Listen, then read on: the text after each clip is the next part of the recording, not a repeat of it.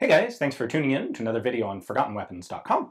I'm Ian McCollum, and today we are taking a look at a fantastically rare and very cool Iraqi sniper rifle. This is an Al-Quadisiyah, and it's essentially what you would get if you wanted to build a Dragunov, but instead you actually have the tooling to make a Yugoslav M70 pattern AK, which pretty well describes the state of the Iraqi weapons industry in the 1980s. Now, a little bit of backstory here. First, Al-Qadisiyah is actually the name of a battle. The Battle of Al-Qadisiyah took place in current-day Iraq in about the year 636. It was a significant victory for the Arab Islamic forces in the area and essentially signified the beginning of Arab Islamic rule in Persia. Now, Saddam Hussein, during the course of his rule, really liked to try and tie himself and his image to that of historic Arab victories, a pan-Arab state. You know, he wanted to be the protector of the Islamic Arab communities in the Middle East. So you'll see that on a bunch of his weapon names, and Al-Quadisiyah is no exception. Now, this was also actually made at the Al-Quadisiyah Establishment, one of several dozen defense manufacturing facilities that were built during Saddam's rule in Iraq. This particular one is a little bit south of Baghdad, and it specialized in making small arms. In the late 1970s, I think 1979 specifically, Hussein partnered up with the Yugoslavian government for technical assistance, and they built essentially an AK factory, and it was a factory specifically to manufacture copies of the Yugoslav M70 series. This would be known in Iraq as the Tabuk, T-A-B-U-K, and I actually have a previous video that I did with Miles Vining of Silo Report on the Tabuk rifles, which is really cool, and you ought to check it out if you haven't seen it before. I'll link to it at the end of this one. One of the Tabuks it's called the Tabuk Sniper, and it is essentially an AKM, a Yugoslav M70 pattern rifle in 7.62 by 39 with a very long barrel and a scope rail. But that's not the only sniper rifle that the Iraqi army was using, or the Iraqi government was manufacturing at Al-Qadisiyah. They also actually made essentially a Dragunov copy. But like I said, this is based on a facility that was set up to manufacture the Yugoslav M70. So let's go ahead and take a closer look and pull it apart, because internally this is not your normal Dragunov, and in fact shares no parts compatibility with a Dragunov, nor for that matter a Yugoslav M76 or a Romanian PSL. All right, let's start by taking a look at the markings here. We have Al-Quadisiyah, and by the way, some of the early production ones are actually spelled a little differently, S-I-A-H. There are a couple other transliterations, different spellings for Al-Quadisiyah. I'll list all of them that I'm aware of down in the description text, but that's how the later production rifles were marked. Then we have the caliber, which is 7.62 by 54 rimmed, same as the Soviet Dragunovs, and made in Iraq. Now, why is this marked in English, you might wonder? And there are a couple of potential answers. One is that the Al-Quadisiyah Establishment was offering guns for international sale, for export, as a way to raise hard currency, and marking things in English was in some ways sort of a sign of prestige. It indicated more international education, sort of a higher status. A lot of stuff was marked in English under the Iraqi government. Next up, we have our serial number here and date of production. So the way that the Al-Quadisiyah Establishment serial numbers worked, and this applies to the Tabuks as well as these rifles, the first 3 digits of the serial number are actually a batch code. So this is the 500 series. You'll see a wide variety of other series marks on Tabuks, often designating different combinations of features, different patterns. The 4 final digits here are the actual serial production numbers. So I don't think I've ever seen an Al-Quadisiyah sniper here with a serial number over 2,000, certainly not over 3,000. Production was very slim. As for production dates, we know these were made from 1988 until 1991, and then there appears to have been a batch made in 2003, just before the US invasion. That serial number is also repeated on the bolt carrier and back here on the top cover. The Al-Quadisiyah can be really hard to distinguish from a true Dragunov in photos, especially photos taken from a distance or slightly out of focus. The best feature you can look for to identify them is the magazine, because what we have here is compatible, interchangeable with a Soviet Dragunov magazine, but instead of just standard plain reinforcing ribs, the Iraqis put on a palm tree and a saber as reinforcing ribs. Now, the magazines are pretty clumsy. Like, the there's some QC issues here. There we go. They're tricky to get out and interchange. For what it's worth, the owner of this rifle says he has 4 of these magazines, and this is the best fitting one. There's your side-by-side comparison. There are some differences in the spot riveting and some subtle differences, but these are, in fact, interchangeable magazines. PSL magazines, however, will lock in place, but not actually function in Al-Quadisiyahs. Next up, I want to take a quick look at the optic. This is a copy of a Yugoslav M70 scope. It is mounted on a standard rail, so this will fit any Russian, Chinese optic that will fit a Dragunov, so you'll often see PSO scopes on these, but the official scope for them was the M76. This is a 4-power scope. We have a Yugoslav serial number here. ON M76 is the model name. You'll notice it has a BDC cam for 7.62 by 54 rimmed. This is the same scope that the Yugoslavs put on the M76, their designated marksman's rifle. The inscription on the top says made in Iraq. It's not entirely clear to me if this was actually made in Iraq or if it is a relabeled Yugoslav production scope. On the Yugoslav scopes, well, this one is clearly missing the little tag that is sort of a nuclear warning symbol because these had tritium illumination at one point.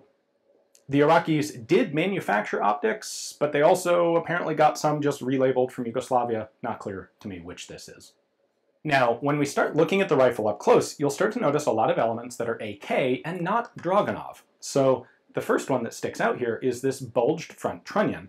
The Dragunov, the true Dragunov, is a milled receiver gun, and it does not have rivets up here, and it does not have this strengthening bulge to it. These are representative of the Yugoslav M70 series of AKs, which had reinforced front trunnions just like that.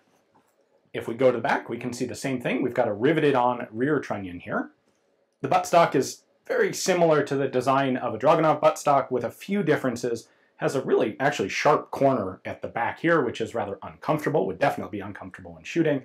It's a fairly short length of pull, surprisingly and to me uncomfortably short. There is a plain rubber butt pad on the back. You do not generally see them with cheek rests here, and I'm not sure if this is an authentic Iraqi one, or if it has been taken off of a Dragunov or an NDM86 and put on here. If you look, the latch doesn't actually fit. You should pull this all the way back to lock it in place. Instead, it barely fits on in the open position. And the lacquered wood here looks much more like a true Dragunov than Iraqi production. Disassembly is going to be basically the same as a real Dragunov. We're going to rotate this disassembly lever all the way back, which will allow us to pull off the top cover. The top cover has a pivoting in recoil spring guide and a 2-part recoil spring. You can see there's a lug here, and this locking bar is what actually holds the top cover in place. I can then pull the bolt carrier back, lift that out. Then we're going to lift the safety up. By the way, I didn't mention it, but we have Arabic markings here for safe and single fire. If I lift this up, there we go, that safety lever pops out. And then we can pull the back of the trigger guard down, and the whole fire control unit comes out as a unit, just like a real Dragunov. We have a handguard retainer up at the front here. I'm going to push that in and rotate it down, and then I can slide the handguard retainer forward. Then, like a Dragunov, it has a 2-part handguard. Take those off. And then we have a short stroke gas piston system here, where gas is tapped off the barrel here, comes into this tube. It's going to push this piston back. There's the vent hole, so once it moves all the way back, excess gas vents out. That short stroke piston comes back here through the rear sight block and hits the front of the bolt carrier right there. You can see the discolored spot. So this is a system just like the Dragunov, except the Dragunov has an adjustable gas port. The Al-Quadisiyah does not. It has one fixed gas setting. And then we also have a Dragunov style muzzle device here, which is like the real Dragunov, this is threaded, left-hand threaded on. And there's quite a lot of threading in there. There we go. There's the muzzle device. And we can go ahead and take the gas system apart, pull this part of the piston out, then lift up this latch, and we can unscrew this section of the piston. There we go, that comes out. And then the gas piston itself and its return spring come out. Now at the beginning I mentioned that this is essentially a Dragunov made on AK tooling. And so let's take a look at all the various features. Right up at the front, we have essentially an AK front sight tower. AK front sight, that is not a Dragunov. It's important to remember that the Dragunov is not an AK derivative. It was designed completely independently. And so even the parts that could theoretically interchange between the two designs were designed and built independently, and they're not the same. So a Dragunov front sight, you can tell them because they're fully hooded among other things, is not an AK sight. This is an AK sight. The gas block is unique, of course, because it's got a short stroke gas piston system instead of the long stroke of an AK. Now, when we get back here to the front trunnion, you can see that this is very similar to a standard AK front trunnion, in particular a Yugoslav M70 front trunnion. We've got our rear sight block here, also looks very AK-like. Rear sight leaf, very much an AK rear sight leaf, and a trunnion here that is riveted onto a stamped sheet metal receiver. That's how the M70 was built, or at least the stamped M70s that the Iraqis were making. If we take a look at the bolt, this is clearly the carrier from a Dragunov, but our bolt is essentially an AK bolt. It actually rotates the opposite direction as the Dragunov, and that's because it has a cam cut that is essentially an AK operating cam. You can see here, by the way, they've reduced the inside diameter to reduce weight and to give a place for gunk and sand to stay out of the way. But this operates just like an AK. Rotates and locks like an AK, not like a Dragunov. Back here we have the rear trunnion that the stock is screwed into. There's a screw there, and there is a screw on the bottom of the pistol grip. By the way, this red pistol grip cap is distinctive and unique to the Al-Quadisiyah. They put it on basically all of them. Not really sure why. It is plastic. It might be there to protect the toe of the bottom of the pistol grip there. If it's not that, then frankly I'm not sure what its purpose is. But what's interesting is that the rear trunnion is actually riveted. You can see it right here on the inside. The rear trunnion itself is riveted to a reinforcing plate, or rather a pair of them, one on each side, which are then in turn riveted to the actual receiver. So why they didn't just have a single, like an AK style rear trunnion and a rear, and have the receiver come all the way back, not entirely clear to me, but I'll tell you what my guess would be. My guess would be that the stamping tooling that Al-Quadisiyah had was designed for an AK, and this is about as long as they could make it. And so without having to get new tooling, the only way they could make a longer receiver like this was to make the back of it as a separate piece. Quick look at the fire control group here. It is, of course, hammer fired. There's our hammer, just like the Dragunov. And like the original correct proper Dragunovs, it actually has a safety sear. So this is the safety sear. Until the bolt pushes that down, the hammer can't drop. So that ensures that the gun does not fire out of battery. Now, in some designs, that is intended to, that is an essential component of a full auto fire control mechanism. I do not want the hammer to come out here. There we go. Got our hammer pin coming a little bit loose there. Can't happen when it's in the gun because the receiver holds that in place. But anyway, in some designs, this safety sear is actually an auto sear so that it will automatically release the hammer when this is pushed down by the bolt. The Dragunov is one of those semi-automatic only designs that only ever was designed to be semi-automatic that uses this to ensure the gun doesn't fire out of battery. And it's held in the gun by these two hooks that lock onto this. This little guy right here is the bolt hold open. It is spring-loaded, and when this tab on the back of the magazine, which is connected to the follower, when it pushes up, it pushes this tab up, which interferes with the bolt and locks the bolt open. So that's how Dragunovs lock open, which AKs do not. And there you go. There is a disassembled Iraqi Al-Quadisiyah, minus the bit of the muzzle that I couldn't quite fit into the shot. One of the interesting things about Tabuk production, and by extension Al-Qadisiyah production, is that these weapons were often as much for status as they were for formal military equipment. The Iraqis never manufactured nearly enough Tabuk rifles to actually fully equip the Iraqi army. Saddam wanted to have the prestige of having his own domestic arms industry, but it was expensive. There were quality control issues at Al-Quadisiyah, and it was a lot cheaper to just buy surplus AKs from elsewhere around the world. And so the majority of the Iraqi army was actually armed with a mixture of Romanian, Hungarian, Russian, Chinese, Polish, and other surplus AKs and AKMs. The Tabuks only equipped a limited number of typically higher status units, like guys in the Republican Guard.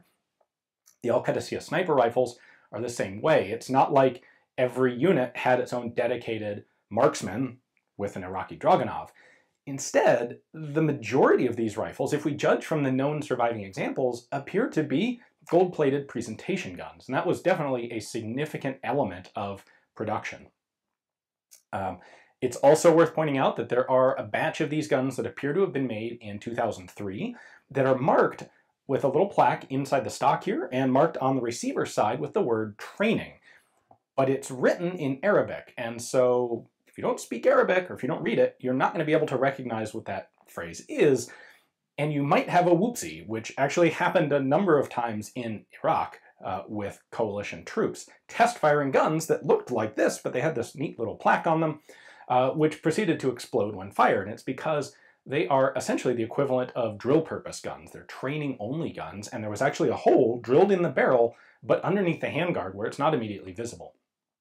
And so this is the sort of thing where if you're an Iraqi soldier, you look at this and you go, oh, it says training right on it. I probably shouldn't fire that. But if you're an American or a British or other coalition soldier and you pick it up and you're like, oh, hey, it's an Iraqi sniper rifle. Let's see how it shoots. Kablooey, blows the handguard apart and hopefully not your hand with it. So something to be aware of on these. The gold-plated guns, as I said, do appear to be actually a small minority of the surviving examples. Part of that is probably a bias that people are more likely to hang on to a gold-plated rifle than a standard-looking one, but we can tell just from these numbers, even if they are biased, that there was a substantial production of these specifically made as gifts and presentations and sort of honor guns instead of standard issue rifles. So a big thanks to the viewer who sent me this one on loan so that I could film it for you. The total number of these that survive is tiny, a couple dozen at most. Something like, if you go and look at Miles Vining's Silo Report article on these, he has something like 15 known examples, not including this one. So this is another one in his list. At any rate, very cool to get a chance to take a look at this. These are very hard to find today. Hopefully you guys enjoyed the video. Thanks for watching.